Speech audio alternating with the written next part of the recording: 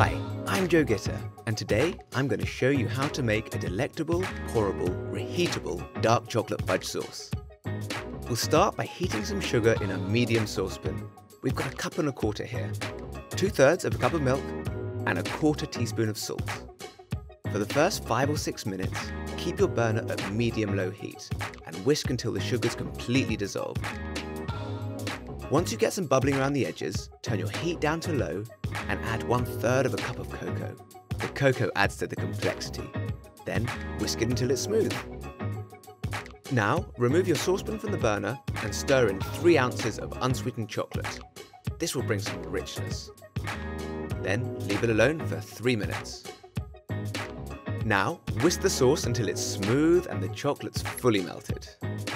That's pretty smooth, but it's time to get really smooth. Add half a stick of butter, cut into 8 pieces, and whisk it in.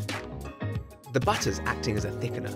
It adds a beautiful glossy shine and it strengthens the emulsion so the sauce won't break when it's reheated. Now that's really smooth. Once the butter's fully incorporated and the sauce has thickened, whisk in a teaspoon of vanilla extract. This helps the chocolate flavour really pop. And we're ready to hit that sundae bar. You can refrigerate this sumptuous sauce for up to a month. Whenever you need a hot fudge fix, just gently reheat it in the microwave, stirring every 10 seconds until the chocolate sauce is warm and pourable. Thanks for watching. Tell us what you thought of this how-to in the comments below and hit that subscribe button.